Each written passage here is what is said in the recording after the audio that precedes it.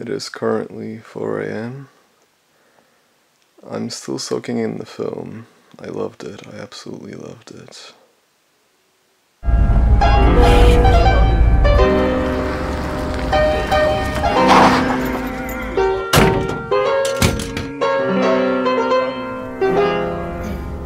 Oops, that was maybe a mistake. What was maybe a mistake? Me getting in this car with you. You might as well be a serial killer. Sorry, but you do kind of look like one.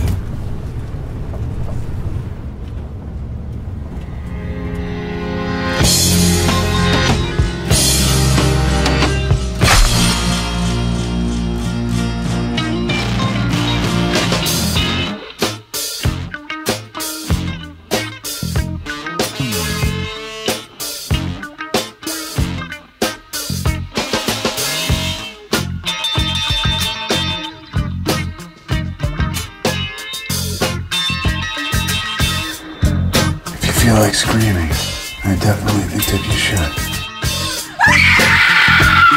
Nobody wants to help! Fame makes a man take things over. Fame lets him loose, hard to swallow. Fame puts you there where things are hollow. Fame, not your brain, it's just the flame that puts you to keep you in. Sane.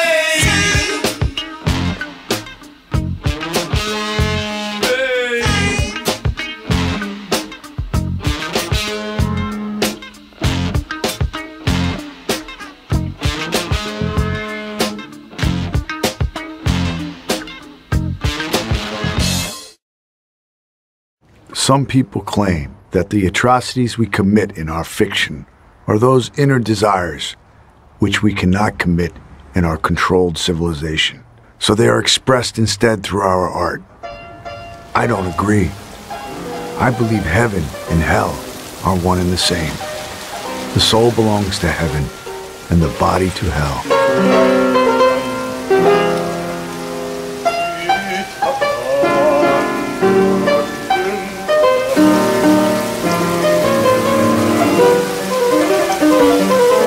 When I think about all the things I've done in my life without in any way resulting in punishment.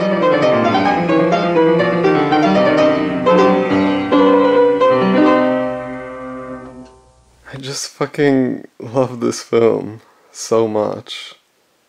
It delivered so much more than I could have anticipated, and it came at the right time for me.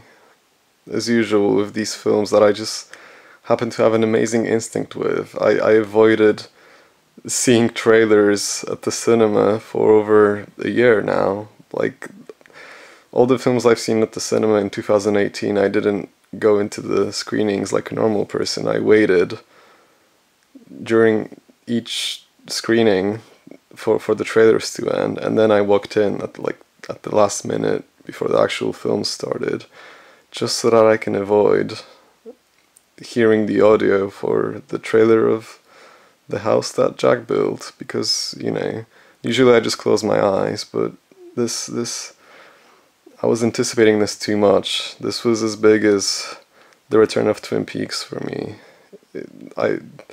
Over a year of waiting, and it did not fucking disappoint. I'm so happy. I'm just so happy. I can't wait to see it again. I can't wait to get it on Blu-ray, and I can't wait to look back at these cinema tickets like a few months from now and just feel so satisfied and privileged to have seen this amazing film on the big screen and had the chance to support it directly. I'm just so happy. Thank you, Lars von Trier.